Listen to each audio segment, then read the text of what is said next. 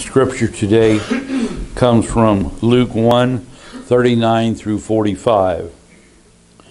In those days, Mary set out and went with haste to a Jordan town in the hill country, where she entered the house of Zachariah and greeted Elizabeth. When Elizabeth heard Mary's greeting, the child leaped in her womb, and Elizabeth was filled with the Holy Spirit, and exclaimed with loud joy, "Blessed are you among women, and blessed is the fruit of your womb. And why has this happened to me, that the mother of my Lord comes to me? For as soon as I heard the sound of your greeting, the child in my womb leapt for joy. And blessed is she who believed that there would be a fulfillment of what was spoken to her by the Lord." Thank you, John. Okay, so I've been telling you I know you've been reading the scripture ahead, and I've been telling you to think about what questions that you would ask of the scripture, ask of God about the scripture. So, here's your chance. You got a question, ask away. Larry, you got a question? No, not right now? Okay, all right. So I'll ask questions for you.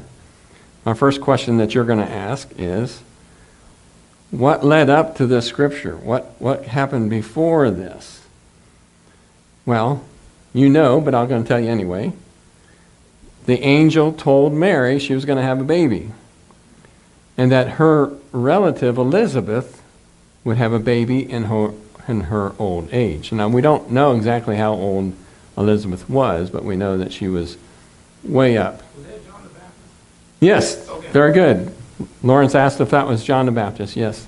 Elizabeth is having John the Baptist. So when the angel told Mary, what would be the first thing that would come to Mary's mind? Well, maybe a lot of things. What? Yeah. Is it possible for me to have a baby? Yeah, that might come to her mind. But the angel said, you're going to do it, so anything else might come to her mind. Well, Elizabeth's too old. She knows. We don't know if it's what her relationship is. We think it might be like a great aunt or something, but we know, Kinsey's 11. We think that Mary was somewhere between 11 and 14 or so, in that range. So Elizabeth would be if she's in her 90s, that would be like a great aunt or something.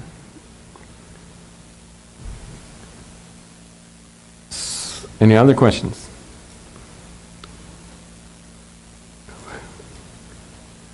Mary's engaged. What might be another thing that come to her mind? What's Joseph going to think? How's he going to react? Now, how old was Joseph? We have no idea. In our study on Wednesday, we said he was somewhere between 18 and 90. I mean, we have commentaries that say that. But the general thought is that he's in his 40s or 50s at least. So she's got to think about Joseph and how he's going to react, and then how her friends and neighbors are going to react. So it would have been like an emotional high and an emotional low all rolled in together. And she needed time away from prying neighbors and friends and even family because of this news and how she's going to present herself with this news. And the angel didn't give any help. The angel didn't go out to the town and say, hey everybody, guess what? It's just her. So it's her word about an angel. So, Mary went to see Elizabeth. Do you think Mary went by herself to see Elizabeth? We don't know. According to one commentary, it's 80 to 100 miles that she had to travel to get to Elizabeth. And if she's Kinsey's age, that seems like a big trip for a teenager or preteen even. It sounds pretty scary. But maybe it's not all that abnormal for that time. But I can see where she would want to be alone, because she maybe didn't tell her family yet. If you read ahead, we want to know, how did Elizabeth know that Mary was going to be the mother of Jesus? Because she says that in the scripture in verse 43. How did Elizabeth know that? Because a baby jumps in her, that could be kind of a clue. A baby jumps in Elizabeth's womb. An angel didn't tell Elizabeth. Told her that she would have a baby. Zachariah. Okay. And what can Zachariah say? He can't talk. So he gives hand signals. That's a lot of hand signals to say your relative Mary is coming and it's going to be carrying baby Jesus. But we have to assume that the Holy Spirit in some way told Elizabeth.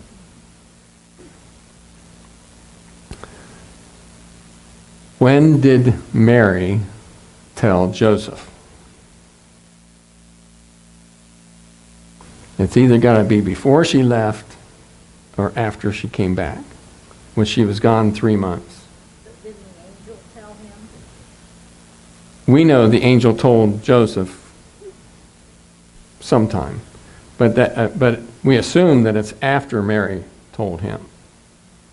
I would hope she told him beforehand, because after she come back, it'd be pretty obvious. No, she's only 3 months. Yeah, but you're still going to show Elizabeth. Pardon? I'm going to go with after she came back. And the reason I'm saying that is Mary is a strong lady of faith. We really appreciate Mary. But she's also a human. And all she has is the angel's word. If she goes to see Elizabeth and see that Elizabeth, that's Norma's age, is going to have a baby. Did you hear that, Norma? You're going to have a baby. Yeah. We're saying you're going to have a baby now. Norma doesn't think so. So if Mary, being human, if she goes and sees Elizabeth is 6 months pregnant, then that reinforces for her the story and gives her the strength then to go back and face the name, because she knows this. It wasn't a dream. This angel really told me this, and here is part of what he told me, and it came true. So now I can face Joseph. That's my thinking. It doesn't say that in the Bible where she told Joseph. But we do know that Joseph was ready to leave her. So if she came back and told Joseph, and Joseph said, I don't know what to do, and then the angel came to Joseph and said that this is our baby, help us out.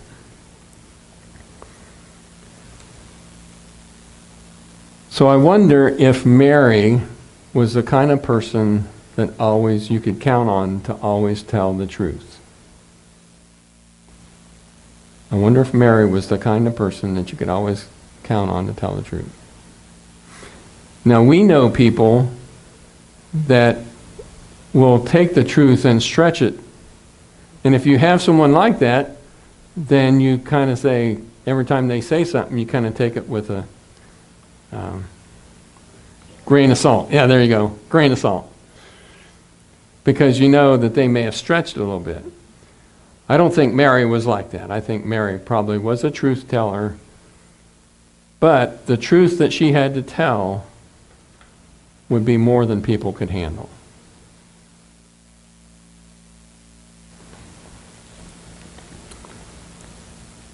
So Mary gets this news, and right away she heads out with haste.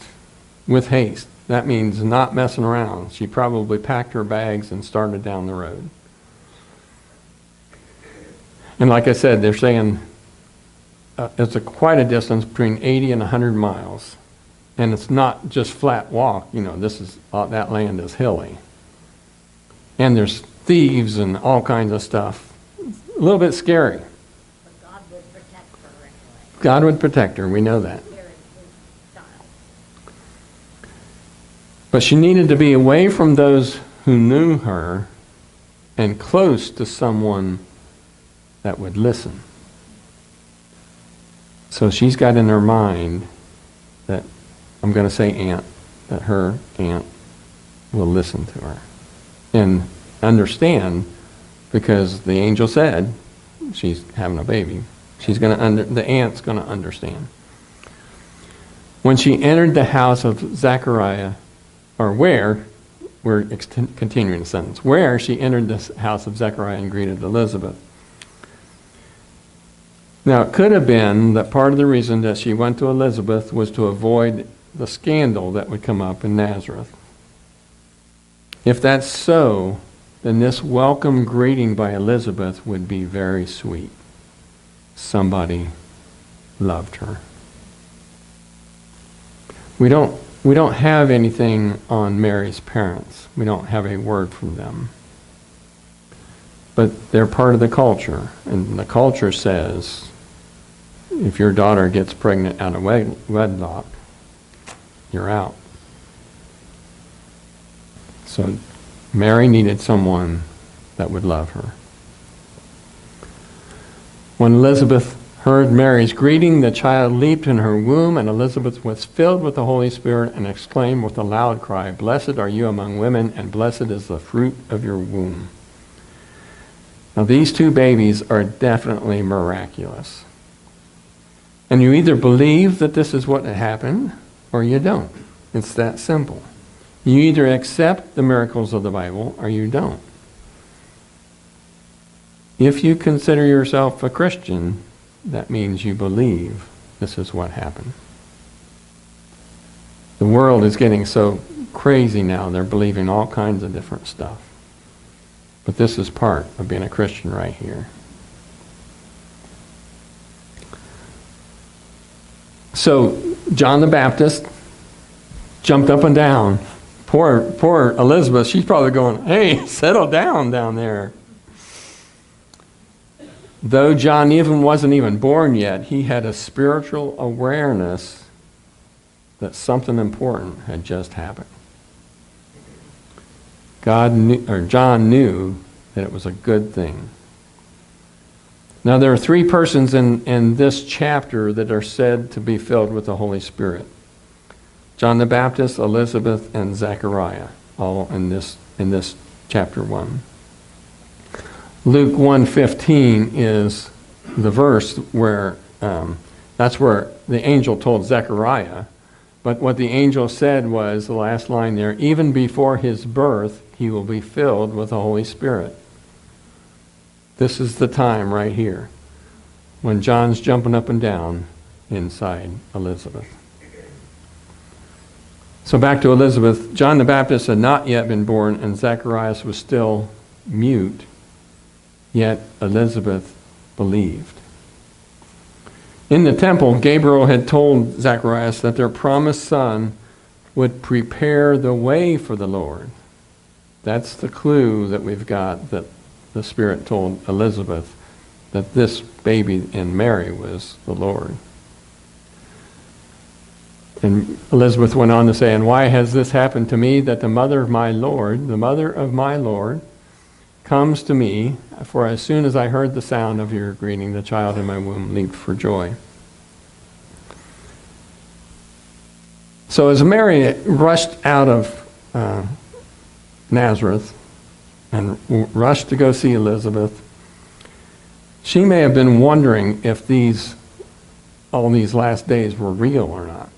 Did this angel really come? Did this really happen? Elizabeth greeting right here, saying John leaped for joy that welcomed the mother of my Lord, would have strengthened her faith.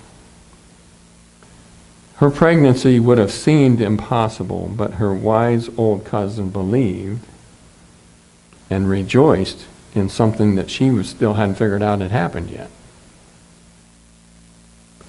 And apparently it was the Holy Spirit that told Elizabeth that Mary's child was the Messiah. And Elizabeth was filled with the Holy Spirit. Elizabeth believed that the baby in Mary's womb was the one who Elizabeth's son would prepare the way for. And her son's not even born yet. Now, little is said in the scripture about Elizabeth, but she is a remarkable person. She had faith while her husband Zechariah, who was the actual priest, did not have the faith. He's the one that was struck mute for not believing. But Elizabeth was not. She believed in what was going on. She believed God, and now she encourages Mary. Of course, Mary is very young, and Elizabeth is very old. Elizabeth had walked with God, had stood beside her husband, the priest, as he went off to the temple day and night and heard his stories about the temple and everything. And she assures Mary, these things are going to happen. This is what it's going to be. And Mary certainly needed the encouragement. Now, even though Elizabeth was pregnant with a son that she'd been waiting a long time for, she could have envied Mary because she knew that Mary's son was going to be more special than her son. But of course she didn't. She was just filled with joy that they could be together. And blessed is the one who believed that there would be a fulfillment of what was spoken to her by the Lord. So this is Elizabeth talking about Mary. And Mary did believe. We don't want to say Mary didn't, because she believed enough to go to see Elizabeth, which I wouldn't want to make that trip by myself at that age. Maybe it would be a fun thing to do, right? But she did it on faith that what the angel told her was true. Elizabeth recognized that Mary's faith played an active role in receiving the promise. And we should receive God's promises and have an active role in our lives because of the promises. They should prompt us to act on them. And one of the promises is God's Son will take away our sins. We need to believe that and act, change our lives because of it.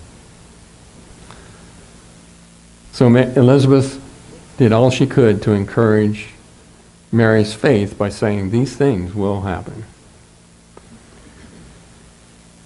Even so, this blessing that was coming on Mary, we know, will be a sword that pierces her heart.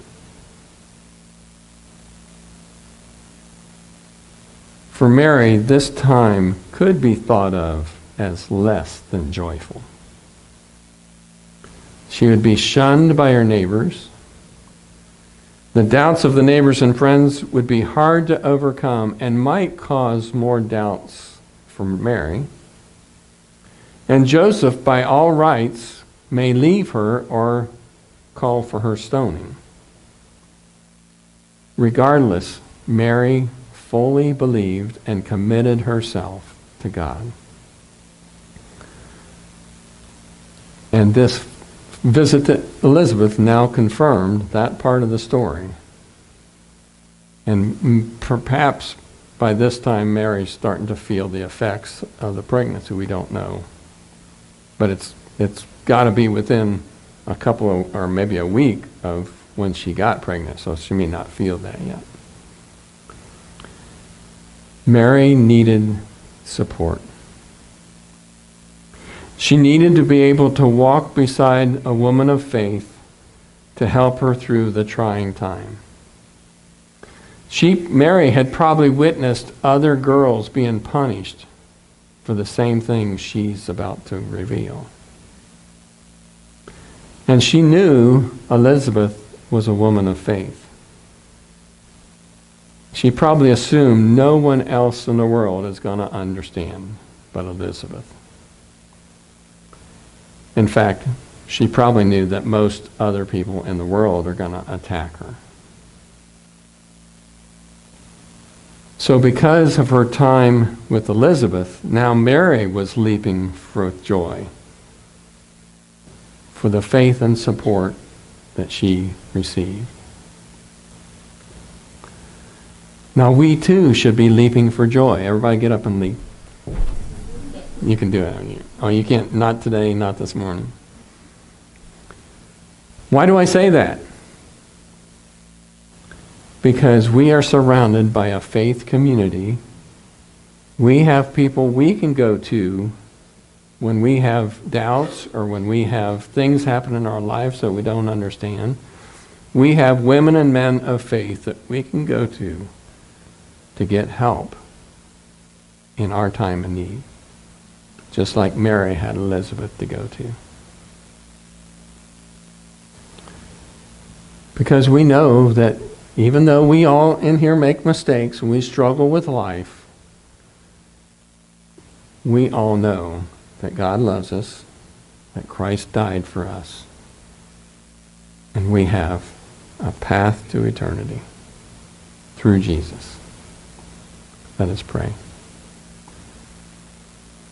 God, we thank you for Jesus. We thank you for all the people through the ages that have believed and followed him and walked in faith. We thank you for those that surround us that have faith that we can go to and talk with. And we thank you, God, that you can use us, our meager little faith, to give joy to another. We thank you for this season of joy. In the name of Jesus. Amen. Good Christian friends, rejoice.